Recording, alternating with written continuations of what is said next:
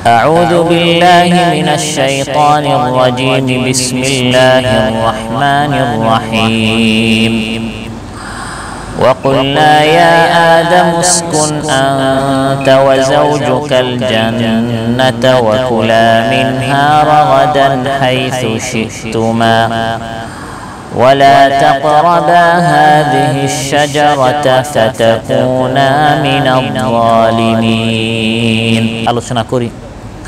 তো সেই ধারাবাহিকতায় আজকে আমরা সূরাতুল বাকারার ৩৫ নম্বর আয়াত থেকে আলোচনা করব ইনশাআল্লাহ। সূরাতুল বাকারার ৩৫ নম্বর আয়াতে আল্লাহ তাআলা ইরশাদ করেন ওয়াকুলনা, এবং সেই সময় স্মরণ করো যখন আমি আল্লাহ তাআলা বললাম আদমকে, ইয়া আদম, হে আদম, উসকুন আনতা, বসবাস করো তুমি, ওয়া জাওজুকা, এবং তোমার স্ত্রী, আল জান্নাতা, জান্নাতে। হে আদম, তুমি এবং তোমার স্ত্রী জান্নাতে বসবাস করো। ওয়াকুলা মিনহা, এবং জান্নাত থেকে তুমি আহার করতে থাকো, খেতে থাকো। রাগাদান হাইসু শিতুমা, স্বাচ্ছন্দ্যে, যেখান থেকে চাও, যতটুকু চাও তুমি স্বাচ্ছন্দ্যে জান্নাত থেকে তুমি আহার করতে থাকো, খেতে থাকো। ওয়ালা তাকরাবা, এবং কাছে আসবে না, নিকটে আসবে না, হাদিহি শাজারা, এই বৃক্ষের, এই গাছের, এই বৃক্ষের কাছে আসবে না। ফাতাকুনা মিনাজ জালিমিন, এই বৃক্ষের, এই গাছের যদি কাছে চলে আসো তাহলে তোমরা জালিমদের অন্তর্ভুক্ত হয়ে যাবে। এই একটি আয়াতের আলোকে আজকে আমরা কিছু আলোচনা করার চেষ্টা করব ইনশাআল্লাহ। এখানে আল্লাহ তাআলা মানব ইতিহাস উল্লেখ করেছেন যে আমাদের ইতিহাস কি, আমাদের আদি পিতাকে, আমরা কোথা থেকে এসেছি, এই ইতিহাসটি আল্লাহ তাআলা এখানে উল্লেখ করেছেন। কারণ প্রত্যেক মানুষকে নিজের ইতিহাস জানতে হবে। আমার বাপদাদা কারা ছিল, আমি কাদের বংশধর। একটা বাঘকে যখন বলা হয় যে তোমার পূর্বপুরুষ শিয়াল ছিল, এটা জানার পর তার ভিতরে শিয়ালের চরিত্র চলে আসে, সে কমজোর হয়ে যায়, দুর্বল হয়ে যায়, তার ভিতরে আর বাঘের সেই সাহস, সেই শক্তি আর থাকে না। একটা সিংহকে যখন বলা হয় যে তোমার বাপদাদা বিড়াল ছিল, তখন বিড়ালের চরিত্র তার মধ্যে চলে আসে। আজ মুসলিম যুবক তরুণদেরকে স্কুল, ভার্সিটিতে, বিশ্ববিদ্যালয়গুলোতে তাদের ইতিহাস শেখানো হচ্ছে কীভাবে? পরিকল্পিতভাবে ইসলামের শত্রু ইহুদি খ্রিস্টানেরা মুসলিম সিলেবাসে বিশ্ববিদ্যালয়গুলোতে, স্কুল, ভার্সিটিগুলোতে পড়ানো হচ্ছে, শেখানো হচ্ছে যে তোমাদের পূর্বপুরুষ ছিল বানর। নাউযুবিল্লাহ বলেন। বানর থেকে আস্তে আস্তে তোমাদের আকৃতি, রূপ পরিবর্তন হয়ে এখন তোমরা মানুষ হয়েছ। আমরা সবাই জানি বানর উশৃঙ্খল, এক গাছ থেকে আরেক গাছে শুধু লাফালাফি করে। যে যুবক তরুণদেরকে, মুসলমান যুবক তরুণদেরকে শেখানো হচ্ছে যে তোমরা হচ্ছে বানরের উত্তরসূরি, আজ সেই সকল যুবক তরুণদেরকে বান্দরামি করতে দেখা যায়। তারা খুনাখুনি করে, ধর্ষণ করে, লুটপাট করে, উশৃঙ্খল হয়, সমাজের মধ্যে ত্রাস সৃষ্টি করে, ফাসাদ সৃষ্টি করে, অশান্তি সৃষ্টি করে। কারণ তাদেরকে শেখানো হচ্ছে তোমাদের বাপদাদা ছিল বানর, তোমাদের মধ্যেও বানরের চরিত্র, আচরণ থাকতে হবে। কিন্তু এই মুসলমান যুবক তরুণদেরকে যদি শেখানো হতো তোমাদের আদিপিতা হচ্ছেন নবী হযরত আদম আলাইহিস সালাম, বানর নয়। তোমাদের জাতিপিতা হচ্ছেন আরেকজন নবী হযরত ইব্রাহিম আলাইহিস সালাম, তোমরা হচ্ছে হযরত আদমের বংশধর, তোমরা হচ্ছে হযরত ইব্রাহিমের উত্তরসূরি, তোমরা হচ্ছে হযরত উমরের উত্তরসূরি, তোমরা হচ্ছে হযরত খালিদ ইবনুল ওয়ালিদের উত্তরসূরি, তোমরা হচ্ছে হযরত সালাহুদ্দিন আইয়ুবের উত্তরসূরি, তোমরা হচ্ছে মাহমুদ জিনকির উত্তরসূরি। এভাবে আমাদের পূর্বপুরুষ যে সকল নবী রয়েছেন, সাহাবী রয়েছেন, তাবেঈন রয়েছেন, আল্লাহর ওলি রয়েছেন, মুজাহিদ রয়েছেন এবং বীর সিপাহ সালার রয়েছেন, তাদের ইতিহাসগুলো যদি পড়ানো হতো, জানানো হতো, তাহলে সোনার যুবক তরুণ আজ আমরা উপহার পেতাম। কোরআনে কারিমে আল্লাহ তাআলা সেই বিষয়টি উল্লেখ করেছেন। শুধু নামাজ, রোজা, দুই একটা বিষয় 30 পারা কোরআনে আসে নাই।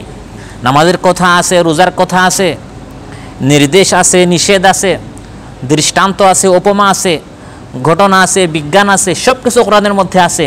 সেই ধারাবাহিকতায় কোরআনের মধ্যে ইতিহাসও আছে। মানব ইতিহাস কি, আমরা কোথা থেকে এসেছি, আমাদের উৎপত্তি কি, কোথায় ছিলাম, কোথায় যাব, আল্লাহ তাআলা এই আয়াতে বলে দিচ্ছেন ওয়াকুলনা ইয়া আদামু উসকুন আনতা ওয়া যাওজুকাল জান্নাহ। সেই সময় স্মরণ করো যখন আমি আল্লাহ তাআলা বললাম, হে আদম, তুমি এবং তোমার স্ত্রী জান্নাতে বসবাস করো। আমার আদি পিতা হযরত আদম আলাইহিস সালাম এবং আমার মাতা তারা কোথায় ছিলেন? জান্নাতে ছিলেন। আল্লাহ তাআলা বলেন, ইয়া আদম, হে আদম। আদম আলাইহিস সালাম হচ্ছেন আমাদের সকলের পিতা। আদম শব্দটি কোরআনে কারিমে 25 বার এসেছে এবং আমাদেরকে আল্লাহ তাআলা 5 বার কোরআনে কারিমের মধ্যে সম্বোধন করেছেন, খিতাব করেছেন, হে আদম সন্তান, ইয়া বানি আদম, ইয়া বানি আদম খুযু জিনাতাকুম ইনদা কুল্লি মাসজিদিন ওয়া কুলু ওয়াশরাবু ওয়া লা তুসরিফু। 5 বারের মধ্যে একবার যেমন আল্লাহ তাআলা ইরশাদ করেন, হে আদম সন্তান, হে বনি আদম, যখন তোমরা মসজিদের দিকে আসবে ইবাদত করার জন্য, সালাতের জন্য, নামাজের জন্য, তখন ভালো পোশাক পরিধান করবে, সাজসজ্জা তোমরা গ্রহণ করবে, খাবার খাও, পানি পান করো, কিন্তু তোমরা অপচয় অপবে ইসরাফ করো না। তো এই নির্দেশগুলো দেওয়ার আগে আল্লাহ তাআলা আমাদেরকে বলেছেন, হে আদম সন্তান, হে বনি আদম। আমরা সবাই হচ্ছি বনি আদম, আমরা বনি বানর নয়, আমরা বানরের সন্তান নয়, আমরা হচ্ছে বনি আদম। ইতিহাস হচ্ছে শিক্ষার জন্য, আর ইতিহাসের সবচেয়ে বড় শিক্ষা হচ্ছে ইতিহাস থেকে মানুষ শিক্ষা নেয় না। আল্লাহ তাআলা বলেন, হে আদম, ওয়াকুলনা ইয়া আদম, হে আদম। লক্ষণীয় বিষয় হচ্ছে কোরআনে কারিমে যখনই আল্লাহ তাআলা কোনো নবীকে সম্বোধন করেছেন তখন তার নাম নিয়ে তাকে সম্বোধন করেছেন। যেমন এখানে বলেছেন, হে আদম, তুমি এবং তোমার স্ত্রী জান্নাতে বসবাস করো। হযরত নূহ আলাইহিস সালামকে আল্লাহ তাআলা সম্বোধন করে বললেন, ইয়া নূহ ইহবিত বিসালামিম মিন্না, হে নূহ, শান্তি নিরাপত্তা সহ এই জাহাজ থেকে, কিস্তি থেকে তুমি মাটিতে নেমে যাও। সুবহানাল্লাহ। এটা লম্বা ঘটনার প্রেক্ষিতে আল্লাহ তাআলা হযরত নূহকে এরকম সম্বোধন করে বলেছিলেন, ইয়া ইব্রাহিম ক্বাদ সাদ্দাকতার রুয়া ইন্না কাযালিকা নাজজিল মুহসিনিন। কুরবানির ঘটনার শেষে আল্লাহ তাআলা হযরত ইব্রাহিম আলাইহিস সালামকে সরাসরি তার নাম নিয়ে সম্বোধন করে বললেন, হে ইব্রাহিম, তোমার ছেলে জবাই হোক এটা আমি আল্লাহ তাআলা চাই না, পরীক্ষা করতে চেয়েছি, পরীক্ষায় তুমি পাশ করেছো, তুমি স্বপ্নে যা দেখেছো হে ইব্রাহিম তুমি তা বাস্তবে প্রমাণিত করে দেখিয়েছো। সুবহানাল্লাহ। নাম ধরে আল্লাহ তাআলা ডেকেছেন, ইয়া ইব্রাহিম, ইয়া জাকারিয়া ইন্না নুবাশশিরুকা বিগুলামিন ইসমুহু ইয়াহইয়া। হে জাকারিয়া, তোমাকে এক পুত্র সন্তান, আমি আল্লাহ তাআলা তোমাকে পুত্র সন্তানের সুসংবাদ দিচ্ছি যার নাম হবে ইয়াহইয়া। ওয়ামা তিলকা বিয়ামিনিকা ইয়া মূসা, হে মূসা, তোমার ডান হাতে ওটা কি? ইয়া ঈসা ইবনে মারইয়াম আযকুর নি'মাতি আলাইকা ওয়া আলা ওয়ালিদাতিক। হে ঈসা ইবনে মারইয়াম, হে ঈসা, স্মরণ করো আমি আল্লাহ তাআলা তোমার উপর এবং তোমার মার উপর কত নিয়ামত দান করেছি। এরকম আল্লাহ তাআলা হযরত নূহকে নাম ধরে ডাকলেন, হযরত ইব্রাহিমকে নাম ধরে ডাকলেন, হযরত আদমকে নাম ধরে ডাকলেন, প্রত্যেক নবীকে তাদের নাম নিয়ে নিয়ে আল্লাহ তাআলা ডাকলেন। একমাত্র আমার নবী, আপনার নবী, বিশ্ব নবী মুহাম্মদ রাসূলুল্লাহ সাল্লাল্লাহু আলাইহি সাল্লামকে আল্লাহ তাআলা ইয়া মুহাম্মদ বলে নাম নিয়ে কোথাও ডাকেন নাই। সুবহানাল্লাহ। কখনো বলেছেন, ইয়া আইয়ুহার রাসূল বাল্লিগ মা উনজিলা ইলাইকা মির রাব্বিক। হে রাসূল, হে মুহাম্মদ বলেন নাই, হে রাসূল, আপনার উপর যা নাজিল হয়েছে তা আপনি প্রচার করুন। আবার কখনো বলেছেন, ইয়া আইয়ুহান নাবিয়্যু হাররিদিল মুমিনিনা আলাল কিতাল। হে নবী, ইমানদারদেরকে জিহাদ করতে, লড়াই করতে আপনি তাদেরকে উৎসাহিত, উদ্বুদ্ধ করুন। হে নবী বলেছেন, হে রাসূল বলেছেন, ইয়া আইয়ুহাল মুদ্দাসসির ইয়া আইয়ুহাল মুজাম্মিল, হে চাদর কম্বল দ্বারা আবৃত মহামানব দাঁড়িয়ে যান। এরকম তাকে সুন্দর করে করে ডেকেছেন, ইয়া মুহাম্মদ বলেন নাই কেন? কারণ আমার নবীর সম্মান অনেক বেশি। ওয়ারাফা'না লাকা যিকরাক, আল্লাহ তাআলা বলেন, হে নবী, আমি আল্লাহ তাআলা আপনার সম্মান, আপনার নাম, আপনার সম্ভ্রম, আপনার আলোচনা আমি আল্লাহ তাআলা অনেক সমুন্নত করেছি। সুবহানাল্লাহ। তো এই আয়াতে আল্লাহ তাআলা হযরত আদম আলাইহিস সালামকে ডেকে বলছেন, ইয়া আদম, হে আদম, কি? উসকুন আনতা ওয়া যাওজুকাল জান্নাহ, তুমি এবং তোমার স্ত্রী জান্নাতে বসবাস করো। এটা একটা ইতিহাস। কিন্তু এখান থেকে আমরা কি শিক্ষা পেলাম? 1 নাম্বার শিক্ষা, স্ত্রীর বাসস্থানের ব্যবস্থা করা এটা স্বামীর উপর ফরজ। আল্লাহ তাআলা বলেছেন, হে আদম, তুমি জান্নাতে বসবাস করো, সাথে তোমার স্ত্রীকে রাখবে। তোমরা দুইজন জান্নাতে বসবাস করো। আল্লাহ তাআলা আদম হাওয়াকে একসাথে বলেন নাই, বরং আদমকে বলেছেন, আদম তুমি জান্নাতে বসবাস করো, সাথে তোমার স্ত্রীকে রাখো। তার মানে হে স্বামী, তুমি যেখানে বসবাস করবে সাথে তোমার স্ত্রীর বসবাসের ব্যবস্থা করে দেয়, এটা আমি আল্লাহ তাআলা তোমার উপর ফরজ করে দিলাম। আল্লাহ তাআলা বলেন, ওয়াশিরুহুন্না বিল মারুফ, স্ত্রীদের সাথে সুন্দর আচরণ করো। তুমি যা খাবে, যা পরিধান করবে, যেরকম বসবাস করবে, স্ত্রীর জন্য সেভাবে ব্যবস্থা করে দেয়া এটা তোমাদের উপর আমি আল্লাহ তাআলা ফরজ করে দিলাম। স্ত্রীর পর্দা লঙ্ঘন হয় না এমন ব্যবস্থা করে দেয়, এটা স্বামীর উপর ফরজ। এটা আমাদের সবাইকে জেনে রাখতে হবে। যৌথ পরিবার, যৌথ ফ্যামিলি যারা আমরা থাকি, পর্দা নাই, একসাথে যৌথ যারা থাকে, বিশেষ করে 2-3 ভাই এক বাসায় থাকে, আবার অনেক সময় পাশাপাশি বাসা চাচাতো ভাইরাও থাকে, অনেকের যৌথ রান্নাঘর থাকে। এবং এরকমও অভিযোগ আমাদের কাছে আসে, মাসালা নিয়ে আসে যে যৌথ বাথরুম, বিবাহ করেছে তাদের রুমে বাথরুম নেই, পুরা বাসায় 2-3টা বাথরুম, সেখানে গিয়ে তাদেরকে হাজত করতে হয়। ইসলাম এটা চূড়ান্তভাবে নিষেধ করেছে। স্ত্রীকে পরিপূর্ণভাবে বাসস্থানের ব্যবস্থা আপনার করে দিতে হবে। তার আলাদা ঘর দেওয়া কোনো শর্ত না, একটা রুম দিতে হবে, রান্নাঘর আলাদা থাকতে হবে এবং তার বাথরুমের আলাদা ব্যবস্থা করে দেওয়া, এটা আপনার স্বামীর উপর আল্লাহ তাআলা ফরজ করে দিয়েছেন। যেখানে তার পর্দা লঙ্ঘন হবে না, আপনার ভাইরা সেখানে যাবে না, বিশেষ করে বৈঠক যেখানে হয়, মজলিস, তারপর যেখানে সবাই একসাথে খাবার খায়, সেখানে যেন সবাই একসাথে মিলিত না হয়, পর্দা যেন লঙ্ঘন না হয়। আপনার স্ত্রীর জন্য সুন্দর পরিবার, পর্দা সে বসবাস করতে পারে এমন বাসস্থানের, এমন থাকার ব্যবস্থা করে দেয়া, এটা আপনার স্বামীর উপর আল্লাহ তাআলা কি করে দিয়েছেন? ফরজ করে দিয়েছেন। বুখারী মুসলিমে বর্ণিত হাদিস, মহানবী সাল্লাল্লাহু আলাইহি ওয়াসাল্লাম ইরশাদ করেন, ইয়াকুম ওয়াদ-দুখুল আলান নিসা, নারীদের নিকট প্রবেশ করা থেকে তোমরা সাবধান থাকো। একজন আনসারী ব্যক্তি জিজ্ঞাসা করলেন, ইয়া রাসূলুল্লাহ, আরাইতাল হামু, যে স্বামীর ভাইদের সম্পর্কে আপনি কি বলেন? যে স্বামীর ভাইরা তারা কি স্ত্রীর সামনে বের হতে পারবে? নবী সাল্লাল্লাহু আলাইহি ওয়াসাল্লাম ইরশাদ করেন, আল হামু আল মাউত, স্বামীর ভাই, স্বামীর যে সকল আত্মীয়স্বজন, এরা হচ্ছে মৃত্যু। অর্থাৎ বাহিরের কোনো ব্যক্তি ঘরে এসে কোনো অপকর্ম করা এটা তার জন্য কঠিন, কিন্তু দেবরের সাথে ভাবির সম্পর্ক, দুলাভাইয়ের সাথে শালীর সম্পর্ক, এটা সহজে কেন হয়ে যায়? কারণ যৌথ পরিবার একসাথে বসবাস করে, এখান থেকে ধ্বংস হয়, মারামারি হয়, হানাহানি হয়, শেষ পর্যন্ত পরিণাম মৃত্যু হয়।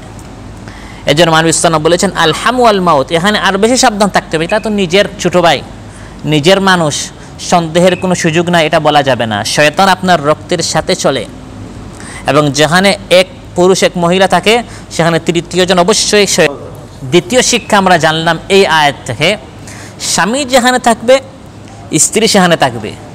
স্ত্রীটা বলতে পারবে না, আমার বাবার বাড়ি ছিল 3 তলা, ফ্ল্যাটে আমরা থাকতাম, তোমার এই টিন সেটে মাটির ঘরে আমি থাকতে পারবো না, এই কথা বলার স্ত্রীর কি নেই? অধিকার নেই। ইসলাম শুধু স্বামীর পক্ষে না, ইসলাম শুধু স্ত্রীর পক্ষে না, দুই পক্ষকে ইসলাম লক্ষ্য করে সুন্দরভাবে ইসলাম বিধিবিধান রচনা করেছে।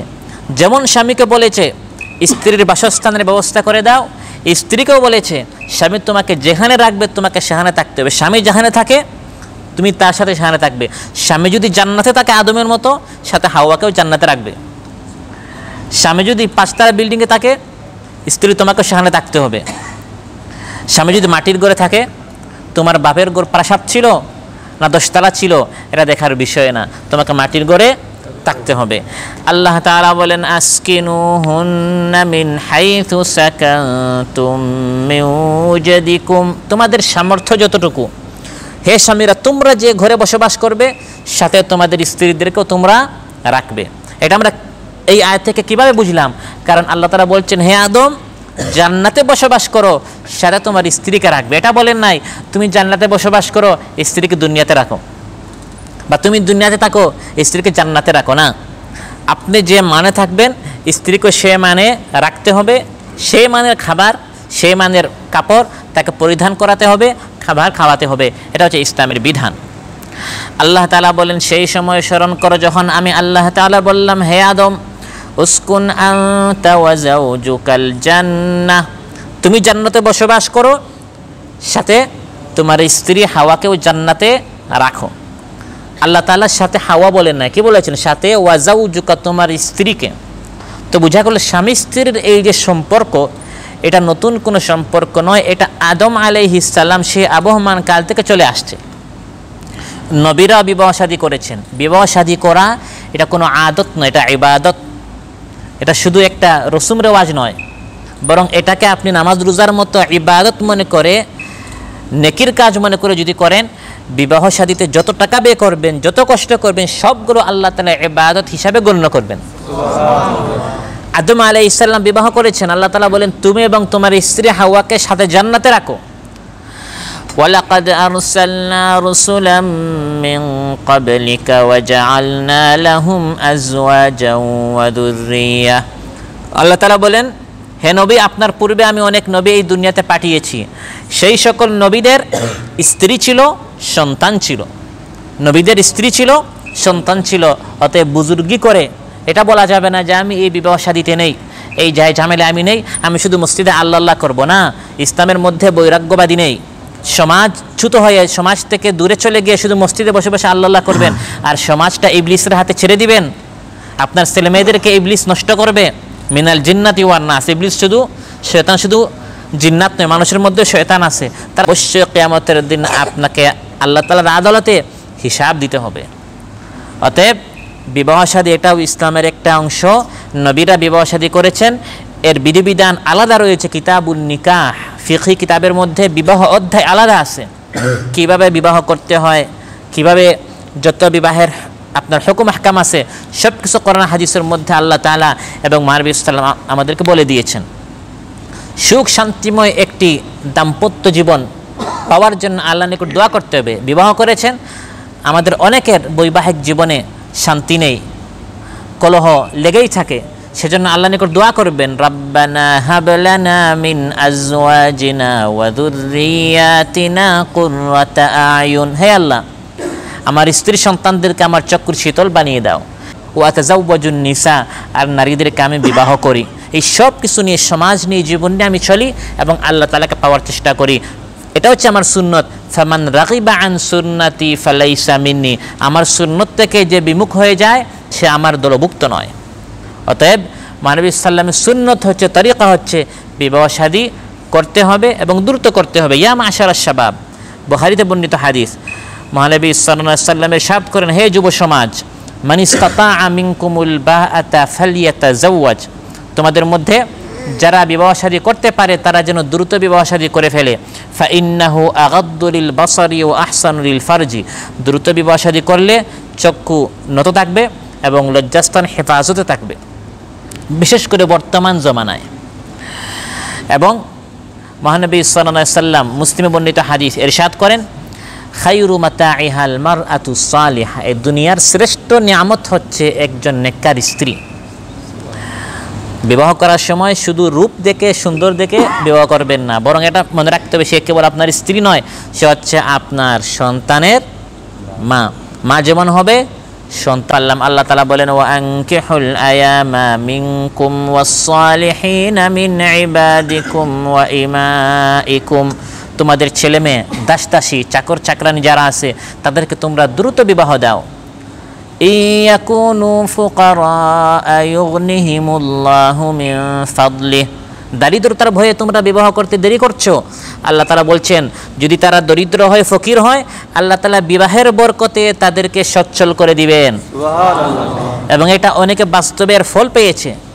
বাহ্যিকভাবে মনে হয় যে অনেক টাকা পয়সা খরচ হয়ে যাবে, বিবাহের পর অনেক ঝামেলা। না, আল্লাহ তাআলা বলেন, আমি আল্লাহ তাআলা গ্যারান্টি দিচ্ছেন, ওয়াদা করছেন, ইয়াকুনু ফুকারা, তারা যদি ফকির হয়, ইউগনিহিমুল্লাহু মিন ফাদলি, বিবাহের কারণে আল্লাহ তাআলা নিয়ামতের দ্বারগুলো মুক্ত করে দিবেন। ومن آياته أن خلق لكم من أنفسكم أزواجا لتسكنوا إليها وجعل بينكم مودة ورحمة আল্লাহ তাআলার নিদর্শনাবলীর মধ্যে একটি নিদর্শন হচ্ছে স্বামী স্ত্রীর মধ্যে আল্লাহ তাআলা মহব্বত এবং ভালোবাসা সৃষ্টি করে দেন। স্বামী স্ত্রীর নিকট শান্তি পায়, মহব্বত পায়, স্ত্রী তার স্বামীর নিকট মহব্বত পায়। সুবহানাল্লাহ, গান হবেন। আল্লাহ তাআলা বলেন, আমি আদমকে ডেকে বললাম, হে আদম, উসকুন আনতা ওয়া যাওজুকাল জান্নাহ, তুমি এবং তোমার স্ত্রী জান্নাতে বসবাস করো। ওয়াকুলা, খেতে থাকো, মিনহা, জান্নাতের নাজু নিয়ামত হতে, রাগাদান, স্বাচ্ছন্দ্যে। সুবহানাল্লাহ।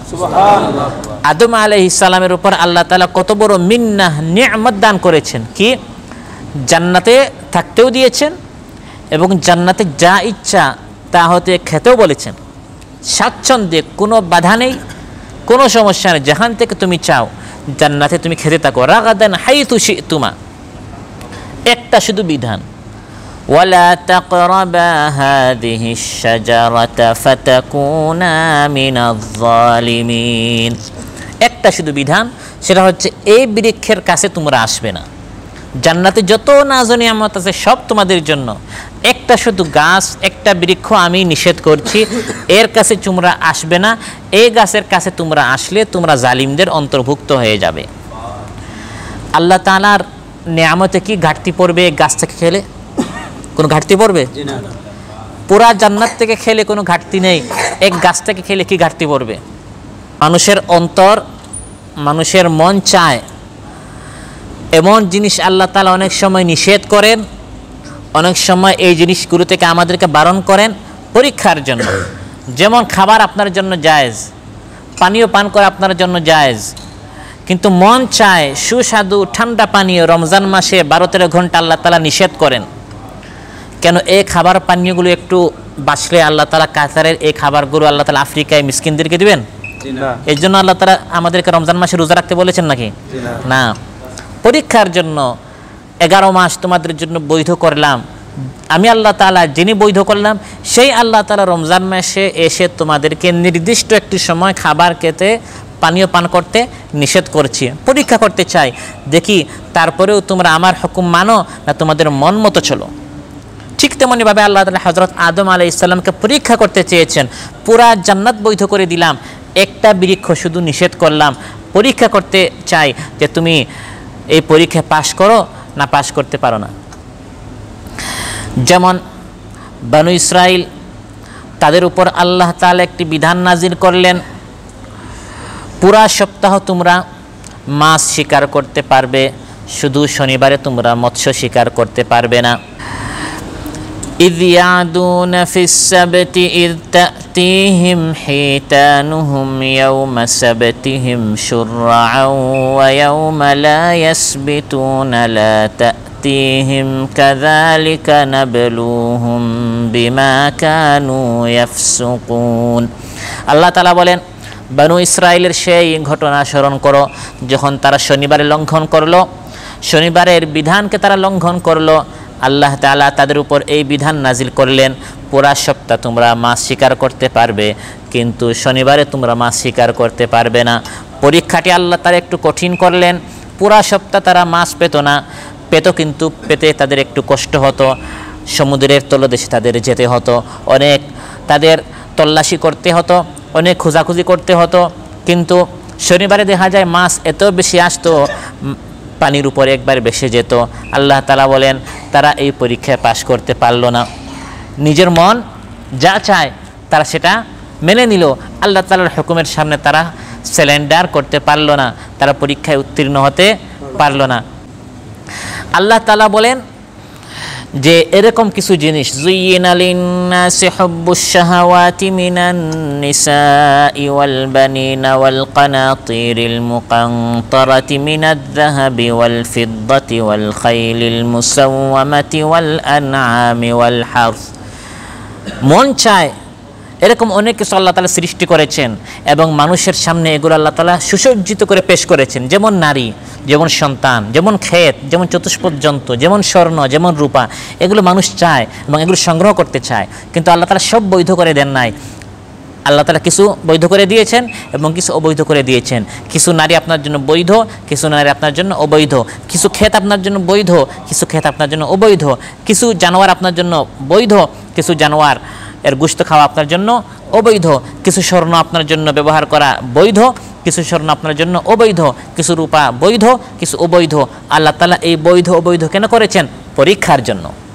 ঠিক তেমনিভাবে হযরত আদম আলাইহিস সালামের সামনে গোটা জান্নাতের সব কিছু ভক্ষণ করা এবং এর স্বাদ গ্রহণ করা মন চায়, কিন্তু আল্লাহ তাআলা সব কিছু বৈধ করে দিলেন, একটা থেকে না করে। আল্লাহ তাআলা লা তাকুলা মিন হাযিহি শাজারা, এই গাছ থেকে তোমরা খাবে না, এটা আল্লাহ তাআলা বলেন না। কি বলেছেন? লা তাকরাবা হাযিহি শাজারা, গাছের কাছে যাবে না। এখান থেকে আমরা আরেকটা জিনিস শিখতে পারলাম, সেটা হচ্ছে নিষিদ্ধ জিনিস তো করা দূরের কথা, নিষিদ্ধ জিনিসের কাছেও যাওয়া যাবে না। নিষিদ্ধ জিনিসকে আমরা হারাম বলি আর নিষিদ্ধ জিনিসের আশপাশকে মাকরুহ বলি। মাকরুহ জিনিসটা সে নিজে হারাম নয়, অবৈধ নয়, তাকে মাকরুহ অপছন্দনীয় রাখা হয়েছে কারণ সে হারামের দিকে নিয়ে যায়। এই মাকরুহ জিনিসটা আসলে হারাম নয়, কিন্তু সে হারামের দিকে নিয়ে যায়, এই জন্য এই জিনিস থেকেও দূরে থাকতে আপনাকে বলা হয়েছে। যেমন মূল সুন্নতটা আসলে আমাদের উপর ফরজ করা হয়নি, ফরজ নামাজটা আমাদের উপর আবশ্যক। সুন্নতটা কেন? ফরজ নামাজের আগে পরে সুন্নতটা পড়লে তাহলে ফরজ নামাজটা আপনার সংরক্ষিত থাকবে, মাহফুজ থাকবে। আগেও সুন্নত পড়েছেন, পরেও সুন্নত পড়েছেন, মাঝখানে ফরজ নামাজটা পরিপূর্ণভাবে আপনি আদায় করতে পারবেন। ঠিক তেমনইভাবে হারাম, এই 10টা জিনিস হারাম, আগে 5টা জিনিস মাকরু, পরে 5টা জিনিস মাকরু, আগের 5 পরের 5, এই পুরা 20টা জিনিস যদি আপনি মানেন তাহলে মাঝখানে 10টা জিনিস আপনি সংরক্ষিত রাখতে পারবেন, এই 10টা জিনিসের কাছেও আপনি যাবেন না। এরকম ইসলামের অনেক বিধিবিধান আল্লাহ তাআলা বলেছেন। যেমন কোরআনে কারিমে আল্লাহ তাআলা ওয়ালা তাজনু বলেন না যে তোমরা জিনা করো না, আল্লাহ তাআলা বলেন ওয়ালা তাকরাবুজ জিনা ইন্নাহু কানা ফাহিশাতাও ওয়া সাআ সাবিলা। জিনা ব্যভিচার করা তো দূরের কথা, জিনা ব্যভিচারের কাছেও তোমরা যেও না। চোখের খেয়ানত থেকে তোমরা বেঁচে থাকো, উলঙ্গ নারীদের দিকে, বেগানা নারীদের দিকে তাকানো থেকে তোমরা বেঁচে থাকো, তাদের সাথে কথা বলা থেকে তোমরা পরহেজ করো, কারণ এগুলো সরাসরি হারাম নয়। মূল হারাম হচ্ছে জিনা করা, কিন্তু এগুলো সেই দিকে নিয়ে যায়। এই জন্য তাদের সাথে কথা বলা, তাকানো, এগুলো কেন হারাম করা হয়েছে? কারণ আপনি সব কিছু দেখতে পারেন, দেখতে আসলে নিষেধ নাই, কিন্তু দেখতে এজন্য নিষেধ করা হয়েছে কারণ দেখতে দেখতে এক সময় প্রেম ভালোবাসা, পরে এক সময় জিনা ব্যভিচারে বান্দা লিপ্ত হয়ে যাবে, সেজন্য ওইগুলিকেও নিষেধ করা হয়েছে। ওয়ালা তাকরাবুল ফাওয়াহিশা মা যাহারা মিনহা ওয়া মা বাতান। আল্লাহ তাআলা বলেন জাহির হোক বাতিন হোক, প্রকাশ্য হোক গোপন হোক, সব ধরনের ফাহিশা অশ্লীলতা থেকে তোমরা দূরে থাকো, এর কাছেই যেও না। সিনেমার মধ্যে যত কিছু পরিদর্শন করানো হয় এগুলো অধিকাংশ হচ্ছে অশ্লীলতা। যারা সিনেমায় যায় তাদের সাথে আপনি বন্ধুত্ব করবেন না, উঠা বসা করবেন না, আন্তরিক সম্পর্ক গড়ে তুলবেন না। মূলত বন্ধুত্ব করা হারাম নয়, কিন্তু সম্পর্ক করতে করতে এক পর্যায়ে তারা আপনাকে টেনে সিনেমা নিয়ে যাবে। 1-2বার আপনি সিনেমা দেখবেন, পরে অভ্যস্ত হয়ে যাবেন, পরে নামাজ ছেড়ে দিবেন, আপনি শয়তানের দূরে চলে যাবেন। এই জন্য শয়তান একবারে আসে না, ধাপে ধাপে শয়তান মানুষকে তার পথে নিয়ে যায়। এই জন্য আল্লাহ তাআলা বলেছেন সেই অশ্লীলতা থেকে তুমি দূরে থাকো, কাছেই যেও না। ইয়া আইয়ুহাল্লাযীনা আমানু লা তাকরাবুস সালাতা ওয়া আনতুম সুকারা। হে ঈমানদারেরা, মদ পান করা অবস্থায় তোমরা নামাজের কাছেও যেও না। আগে মদ পান করা জায়েজ ছিল, আল্লাহ তাআলা ধাপে ধাপে হারাম করেছেন, একবারে হারাম করেন নাই। প্রথমে বলেছেন মদ পান করা অবস্থায় তোমরা মসজিদের কাছেই যেও না, অন্যান্য সময় মদ পান করতে পারো, এরকম প্রথমে বিধান ছিল। পরে আস্তে আস্তে সম্পূর্ণভাবে মদটাকে নিষেধ করা হয়েছে। তো আল্লাহ তাআলা এটা বলেন নাই যে ইয়া আইয়ুহাল্লাযীনা আমানু লা তুসাল্লু ওয়া আনতুম সুকারা, মদ পান অবস্থায় তোমরা নামাজ পড়িও না। না, মদ পান অবস্থায় নামাজের কাছেই যেও না। তুমি নামাজ পড়তেছো না, কিন্তু নামাজির কাছে চলে গেছো, আরেক নামাজিকে মসজিদে তুমি কষ্ট দিয়ে ফেলতে পারো, মসজিদটা নষ্ট করে ফেলতে পারো, কারণ তখন তোমার সেন্স তো জায়গায় নেই। এই জন্য মদ পান করার অবস্থায় তুমি নামাজ পড়া তো দূরের কথা, নামাজের কাছেও যেও না। ওয়ালা তাকরাবু মালাল ইয়াতীমি ইল্লা বিল্লাতী হিয়া আহসানু হাত্তা ইয়াবলুগা আশুদ্দাহ। আল্লাহ তাআলা বলেন প্রাপ্তবয়স্ক হওয়া পর্যন্ত ইয়েতিমের মালের কাছেও যেও না। ইয়েতিমের মাল আপনার কাছে, আপনি ইয়েতিমের চাচা, মালটা রেখেছেন, তার মাল ভক্ষণ করা তো দূরের কথা, আল্লাহ তাআলা বলেন ওই আলমিরার কাছে তুমি যেও না, তার অ্যাকাউন্ট যেখানে আছে ওই অ্যাকাউন্টের কাছেও যেও না। কারণ আস্তে আস্তে আস্তে আস্তে শয়তান বলবে আজকে একটু নিয়ে নে, পরে এটা সুদ করে নিব, পরে আস্তে আস্তে অভ্যাস হয়ে যাবে, পরে আপনার হিসাব থাকবে না, তার মালটা আপনি নষ্ট করে দিবেন। এই জন্য তার মাল ভক্ষণ করা তো দূরের কথা, আল্লাহ তাআলা বলেন ইয়েতিমের মালের তিলকা হুদুদুল্লাহি ফালা তাকরাবুহা, আল্লাহ তাআলা বলেন এগুলো হচ্ছে আল্লাহ তাআলার বর্ডার, এগুলো হচ্ছে আল্লাহ তাআলার বর্ডার, সীমা, তোমরা সীমা ফালা তাতাদুহা, এই সীমাগুলো তোমরা অতিক্রম করা তো দূরের কথা। এক আয়াতে আল্লাহ তাআলা বলেছেন ফালা তাতাদুহা, অতিক্রম করো না, অপর আয়াতে আল্লাহ তাআলা বলেন ফালা তাকরাবুহা, অতিক্রম করা তো দূরের কথা, সীমার তোমরা কাছেও যেও না।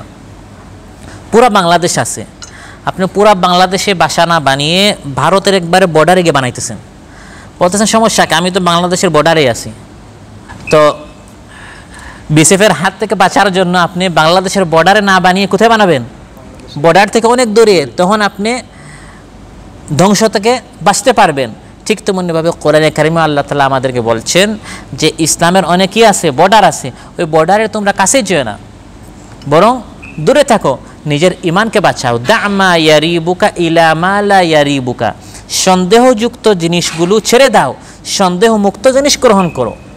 বর্ডারে গেলে সন্দেহ থাকে যে একটুর মধ্যে আপনি হারাম করে ফেলতে পারেন, ওই হারাম থেকে দূরে থাকুন, যে সকল জিনিস সন্দেহমুক্ত সে সকল জিনিস গ্রহণ করুন।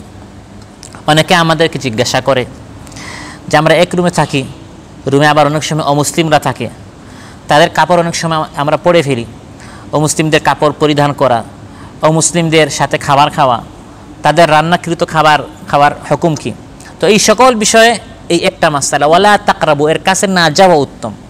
যদি কোনো উপায় না থাকে সেটা ভিন্ন কথা, কিন্তু উপায় আছে, আপনি একা রান্না করতে পারেন, মুসলমানরা একসাথে রান্না করতে পারেন, আপনার কাপড় আলাদা হওয়াটা ভালো, কারণ তার কাপড় তার রান্না সম্পূর্ণ পাক কিনা সন্দেহ আছে। এই জন্য লা তাকরাবু, গাছের কাছে যায় না, আপনিও এই সকল বর্ডারের কাছে যায় না, দূরে থাকাটা ভালো। আপনার কাপড়ের এক জায়গায় নাপাকি লেগেছে, নামাজের সময় হয়েছে, এখন নাপাকি যে স্থানে লেগেছে ওই জায়গাটা শুকিয়ে গেছে এবং রংটাও চলে গেছে, এখন কোনো আলামত নেই যে কোন জায়গা নাপাক হয়েছে, এখন আপনি কোন জায়গা ধৌত করবেন। সাবধানতা অবলম্বন করে সতর্কতামূলক আপনি পুরা জামাটা যদি ধুয়ে ফেলেন তাহলে আপনি সন্দেহমুক্ত হয়ে গেলেন। আর আপনার নামাজ হয়েছে না হয় নাই সেই বর্ডার থেকে আপনি দূরে চলে আসলেন, আপনি টেনশন মুক্ত, সন্দেহমুক্ত হয়ে গেলেন যে আমার নামাজ অবশ্যই হয়েছে। একদল মানুষ এক জায়গায় পুড়ে গেল, ডুবে গেল, গাড়িতে অ্যাক্সিডেন্টে মারা গেল, কিছু মুসলমান কিছু অমুসলিম, পার্থক্য করা যাচ্ছে না। এখন আমরা জানাজা পড়বো না পড়বো না, অমুসলিমদের উপর জানাজা নাই, মুসলমানদের উপর জানাজা আছে, সন্দেহ থেকে বেঁচে যান, সবার উপর নামাজ জানাজা পড়ে যান। কারণ কাফিরদের উপর জানাজা পড়লে গুনাহগার হবেন না, মুসলমানদেরকে নামাজে জানাজা ছাড়া যদি আপনি দাফন করলেন আপনি অবশ্যই কী হবেন, গুনাহগার হবেন। কারণ সাধারণত আমরা কোনো কাফিরের উপর জানাজা পড়ি না, কিন্তু এখানে এই মুসলমানদের উপর আপনি যদি নামাজা পড়তেই হয় অন্য কোনো উপায় নেই। এরকম অনেক দৃষ্টান্ত আমাদের দৈনন্দিন জীবনে আসে। এই আয়াত থেকে আমরা এটা জানতে পারলাম ওয়ালা তাকরাবা হাদিহি শাজারা, যাহানি সন্দেহ আছে সেই সন্দেহ থেকে আমরা দূরে থাকব।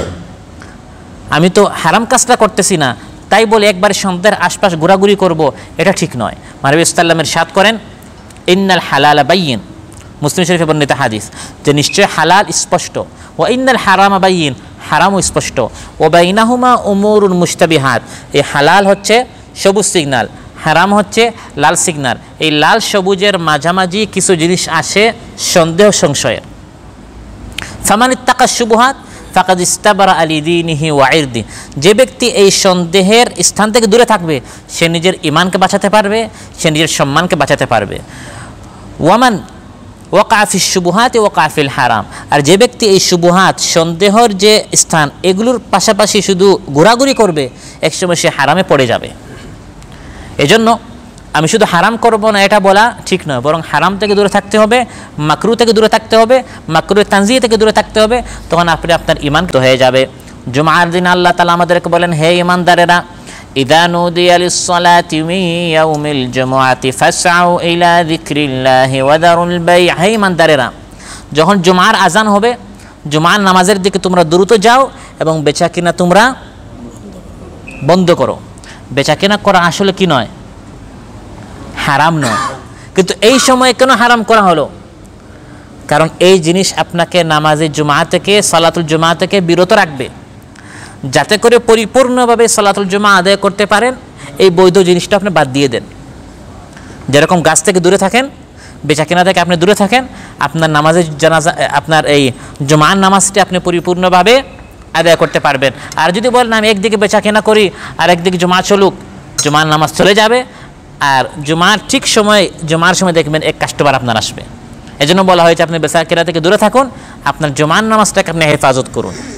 আল্লাহ তাআলা বলেন গাছ থেকে দূরে থাকো, গাছের কাছে যদি তোমরা চলে যাও তোমরা জালিমদের অন্তর্ভুক্ত হয়ে যাবে। এখান থেকে আরেকটা জিনিস আমরা জানলাম, সেটা হচ্ছে কোনো বান্দা যখন কোনো অপকর্ম করে, কোনো নাফরমানি করে, ফাতাকুনা মিনাজ জালিমিন, তখন সে নিজের উপর জুলুম করে। আপনি যখন কোনো গুনাহ করেন, এটা বলতে পারবেন না যে আমি তো অন্যের উপর জুলুম করছি না, না, যে কোনো গুনাহ যখন করেন, অন্যের উপর জুলুম হোক না হোক, প্রথমে আপনি আপনার নিজের উপর জুলুম করছেন। সেজন্য হযরত আদম আলাইহিস সালামকে যখন আল্লাহ তাআলা সাবধান করলেন, তখন তিনি প্রথমেই তওবা কি করেছেন? রাব্বানা যালামনা আনফুসানা, হে আল্লাহ, আমরা দুইজন আমাদের নিজের উপর কি করেছি? জুলুম করেছি। আজকের এই একটি আয়াত থেকে আমরা অনেক জিনিস শিখতে পারলাম। আয়াতটি প্রথমে আমরা আমাদের ইতিহাস জানতে পারলাম, 2 নম্বর ইয়া আদম, হে আদম থেকে জানতে পারলাম সব নবীদেরকে আল্লাহ তাআলা নাম ধরে ডেকেছেন, আমাদের নবীকে নাম ধরে আল্লাহ তাআলা ডাকেন নাই। তৃতীয় জিনিস আমরা জানতে পারলাম, আল্লাহ তাআলা বলেছেন হে আদম তুমি যেখানে থাকো স্ত্রীকে সাথে জান্নাতে রাখো, স্বামী যেখানে থাকবে সাথে স্ত্রীকে সেই আমাদের ঘরে রাখতে হবে। 4 নম্বর জিনিস আমরা জানতে পারলাম যে স্ত্রীর বাসস্থানের ব্যবস্থা করে দেওয়া এটা স্বামীর উপর ফরজ। চতুর্থ জিনিস আমরা জানতে পারলাম, আল্লাহ তাআলা বলেছেন ওয়াজাউজুকা, এবং তোমার স্ত্রীকে। তো স্ত্রী স্বামী স্ত্রীর এই প্রথা, এই রেওয়াজ, এটা নতুন কিছু নয়, বরং সে আদম আলাইহিস সালাম মানব ইতিহাসের সূচনা থেকে বিবাহ বন্ধনের এই ইতিহাস শুরু হয়েছে।